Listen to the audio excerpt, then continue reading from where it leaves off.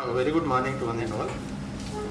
Our alumni already Madam told that he is the CEO and Director of London kjsce Private Limited. He is passed out in 2001. That means 16 years back. I will just read out his education. He passed out his degree in BE Mechanical in 2001 batch. He was associated with the other activities, co-curricular as well as curricular, like MESA, SAE. Then he has completed his SSC from Dominic Soy High School, 92-97. After that, he has worked as a part of founding team of the College Station chapter. Initiated a funding scheme for a small village in a remote Maharashtra, and there was a support to do micro hydel project for the power in the village. Then the village was dark, now as light. Visited there for 3 days and also did Shramadan as a voluntary labor. After doing his BE, he has completed his mechanical engineering, master's in mechanical engineering, and worked as a research assistant to Dr. Luis San Enro in the tribology lab. And after he has, and presently he is working as a CEO and Director of London kjsce Private Limited. He is having expertise in mechanical as well as the hydraulic design, and heading 350 members. He is having also expertise in ERP and CRM customs. So this is a brief introduction about our alumni. Thank you.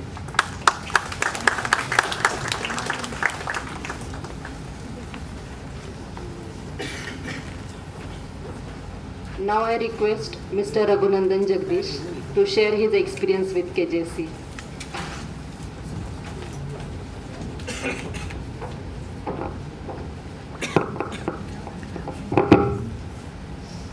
Very good morning, everybody. Good morning. Can't hear you. Very good morning, everybody. Good morning. Still not enough. You guys are mechanical engineers. Good morning. Morning, sir. That's something like it. Way back in 1997, I entered just like you guys as a rookie to be mechanical engineer. Of course, when somebody says he's entering a college to be a mechanical engineer, there's no guarantee you'll pass out as one. So you do enter in as wanting to be a mechanical engineer. I was exactly in that role. To be very honest, I was trying to rack my brains on how my orientation was on the first day of college. I could not really remember. So in a way, you guys are lucky that in 2016 you are joining in one of the best mechanical engineering colleges around Bombay. I want to give each one of you a round of applause for yourself, for the hard work you've done. You got through your 12th, you got through whatever it takes to get here. So please applaud yourselves. Louder, come on, get some energy in. Good, that's good. Secondly, also for your parents who have, sacrificed a lot to make sure that you entered this room in today's date and age. It's a privilege that has been granted on you. It's not your right. So please give a round of applause to your parents too and your family. Well, thank you for having me here. It feels nice to be addressing students this way, and it was nice to see sir describe me with my background with emphasis on the Shramdan and etc. To be honest, it's the first time I ever heard it from somebody else, and that's where it is. A very quick brief just to reiterate what I did. Passed out in 2001 from kjsce College of Engineering.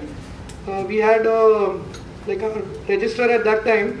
During my graduation, he told me I passed out with a dual degree, mechanical engineering and extracurricular activities. So, and I think both have equally done benefit to me over my life of 19 years that I've been into the college.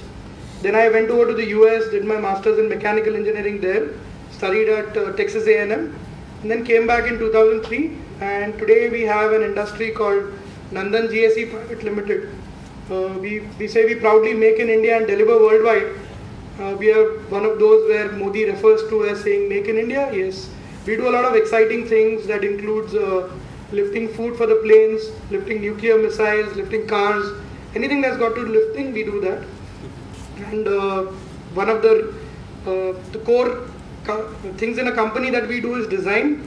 And thanks Professor Chandrasekhar and Professor Busnur and all the other professors, we've had to imparted those skills. Professor Gangrade too. So when you study, this is your first year, do you know the full forms of FE, SE, TE and B? Does everybody know? Can one of the guys tell me? No, I'm not asking you, sir. You are already experienced. FE, what's the full form? Okay, first year engineering. SE? Second year. Okay, third. T? Third. And B? Okay. During our time, the acronym was a little different. FE was fresh to engineering. SE is sick of engineering. T is tired of engineering. And B, I don't want to talk about it here. This is Somaya. We'll keep to the decorum, but I'm sure all of you guys know what it is. But coming back, it's a journey. What you start today is a journey. And it's a journey that nobody defines. Neither your professors, nor your parents, nor your peers. There is no guarantee that what somebody has done a year ago, you will be repeating that. It's a journey that you are embarking on today, and this can take you anywhere. So you're wanting to be a mechanical engineer today, and I'm sure you've taken this decision not because you got that rank in your admission process or whatever. Unless you want that desire to create something, unless you want that essence of being a mechanical engineer, you'll find it tough. I'll be very, very frank with you. The faster you get your interest in, the more you'll enjoy it. And you've been lucky that you have a movie called Three Idiots, where Amir Khan could be your epitome role model of what a mechanical engineer should be all about. We never had those things. You're lucky that in today's date and age, you have information technology on your side. Anything you want is accessible by you within minutes or seconds. We used to take days to do what you would now today do in minutes. So that's something that you're very, very privileged with. But at the same time, this also gives you a lot of distractions. It takes away a lot of your time. It takes away a lot of your mental bandwidth and effort. End of the day, when people say they manage time, is that true what people are talking about? I don't think so. You cannot manage time. The 1 second ticks the same, whether it's for Bill Gates or whether it's for a beggar who's sitting on the street. What you need to do is manage yourself. Within the 24 hours you have, how you manage is the way you take it to success. You might read about maybe thousands of successes that you heard about in industry, in you would talk about people who've done PhD research, but to those thousands, there are millions of people who have failed. That's also something that you learn. There's learning in every day of your life. The more you take it at that, the more will be, your own success. Number 3 is taking care of your own environment and your community.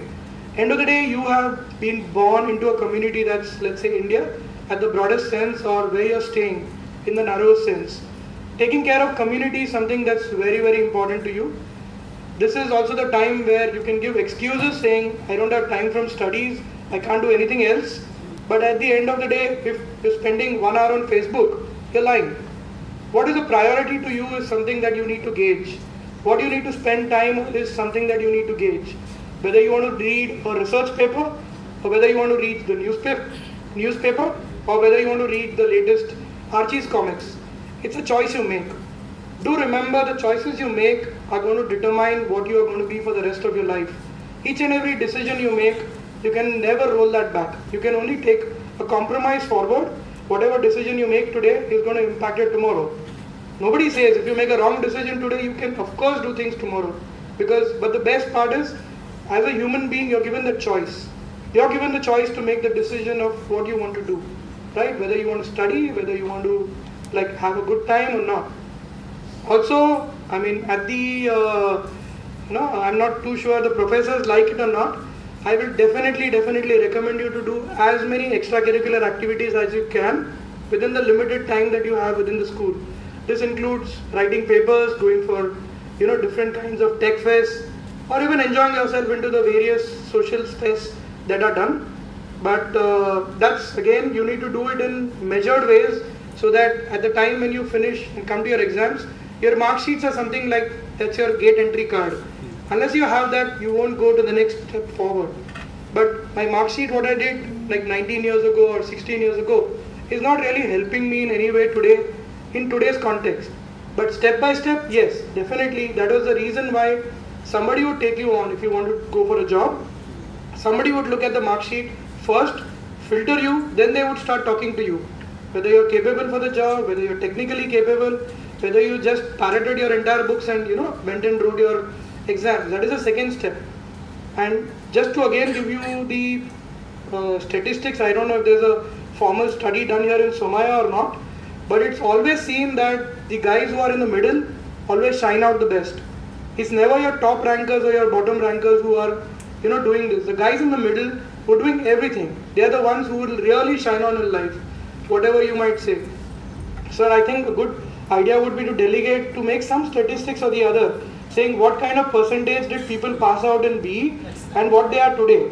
And if you break it up into brackets, I can assure you people who are CEOs today are not necessarily the first three rankers of every class. I'm not saying that you should not put the effort or not, but like Amir Khan said in the movie Three Idiots, don't do it because your exams demand it, do it because you love it. That's the only way that you will enjoy doing what you have. You will take your concepts to heart. You will definitely do well in your exams. I mean, there's another thing. I proudly feel that I became an engineer in 8 months. 1 month before every semester. Used to stop all things and just study. But it doesn't mean that the other times we used to not do that. Whenever we were part of the class, get involved into projects, get involved into like papers, do a lot of reading. Today, earlier days when we wanted to get one paper, it was a very, very difficult job. We had to go actually sit down into the library, find the book, get it out, see what it is. To even Xerox from the book, it used to be a process. We had to write and give an application for that. Today, any paper you want, whether it is how a rocket ship is launched to how a motor car was made in 1901, you have access to everything. But at the same time, do remember, what you read is not the truth. Do your own judicious judgment before accepting it as a fact. Because internet is so easy to publish, internet is so easy to write, tomorrow anybody can write anything. But that's not necessarily the truth. Always, that's the reason why the essence of everything in life is to be a researcher. You need to be a seeker, because you will get the answers if you ask the questions. That's true for everything, So like Paulo Coelho told in the book The Alchemist, that when you want something really with your heart and you want it hard, the universe will conspire in different ways to make you get it. Shah Rukh Khan, of course, used it in Bollywood to his own effect, but that's absolutely the truth. That something that you want with a great desire in your heart, the universe will find out ways in which it can give it to you.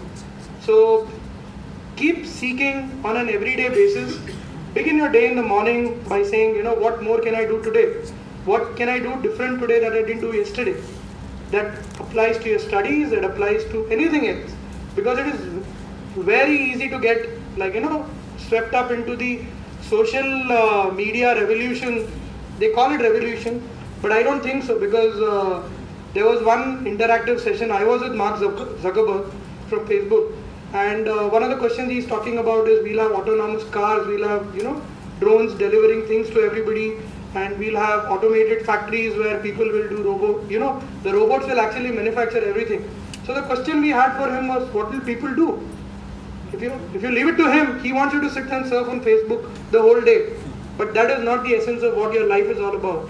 Your life essence is to create those things, like they say, the autonomous or whatever. So today, if there are like 1 million workers working in a factory, and tomorrow let's say that 100 engineers make one robot, and that one robot is going to displace those 100 million people. So unless you're part of that niche people who are creating those robots, who are creating those technologies, who are creating those systems, you will fall back. You will just be like the next MBA who's around, who's done an MBA, but who's doing a job which even a 12th standard pass could do.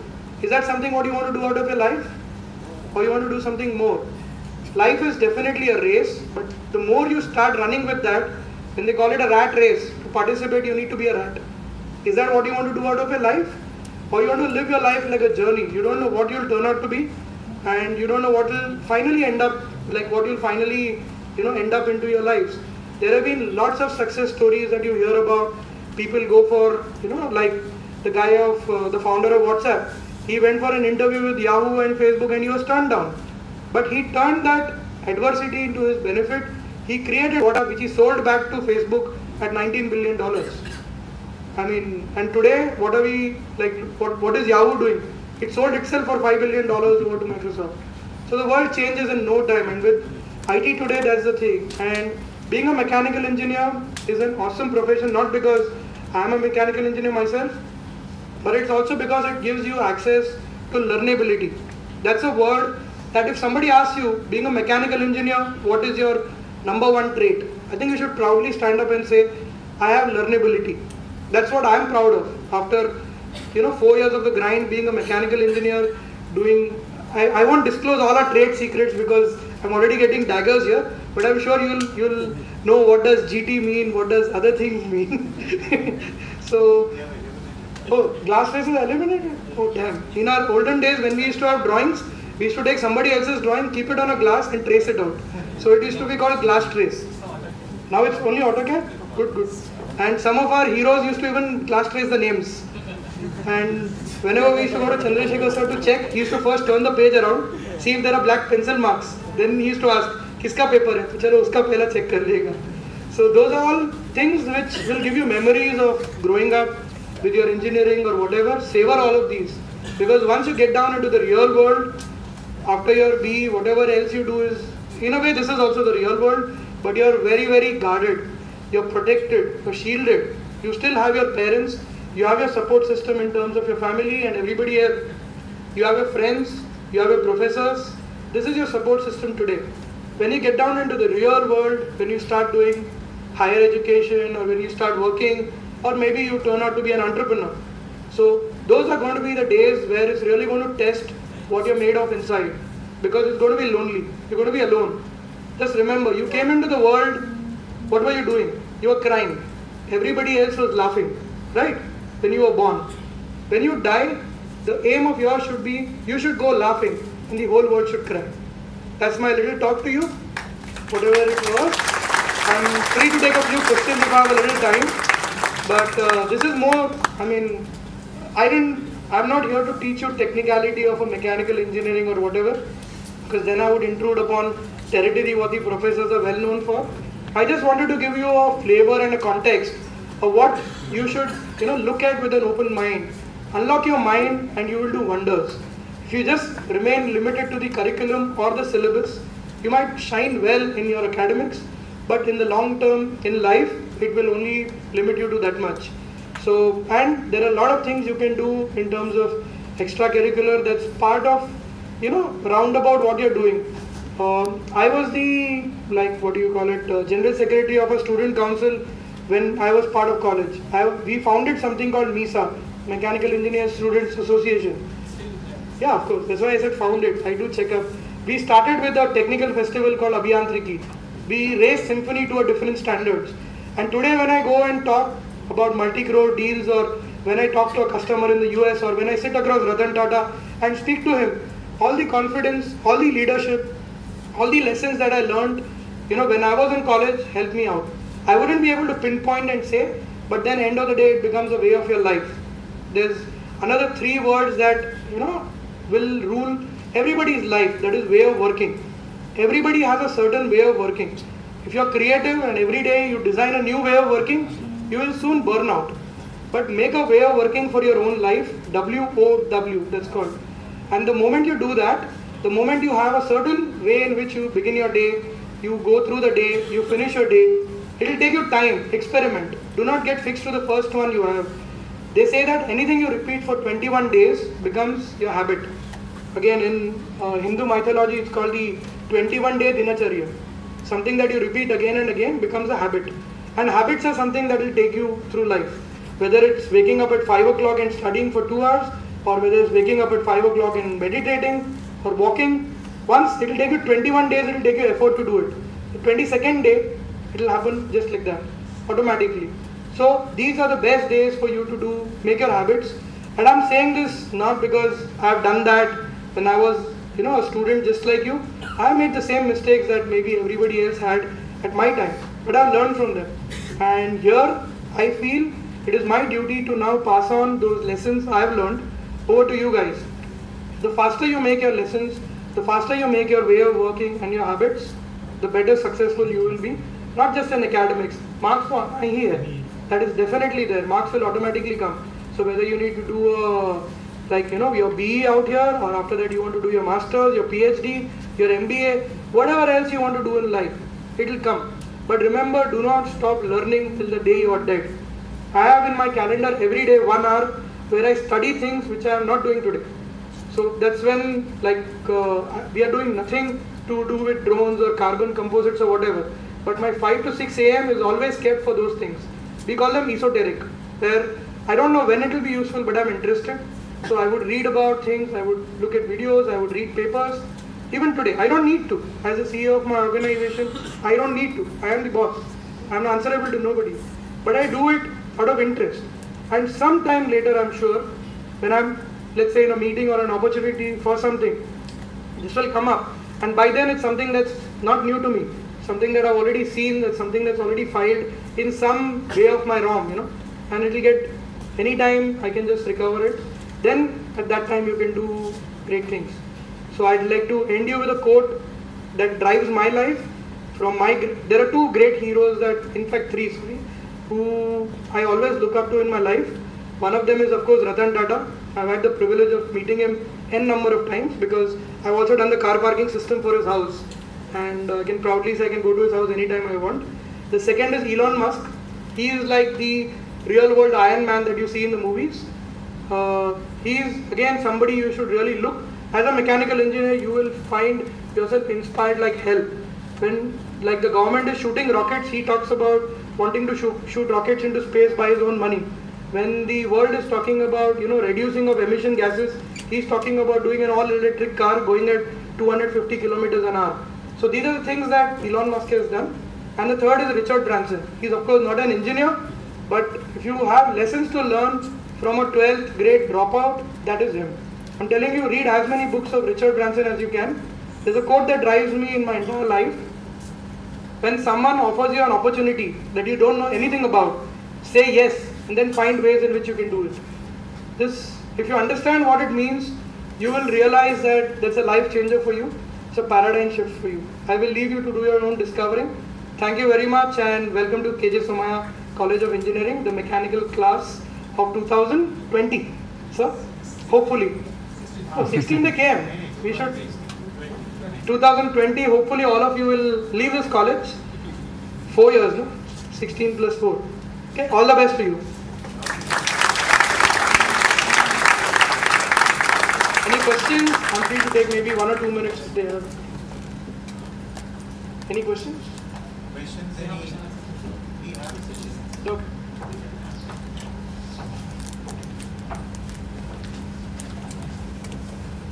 Thank you very much, Mr. Jagdish, and thanks a lot for your informative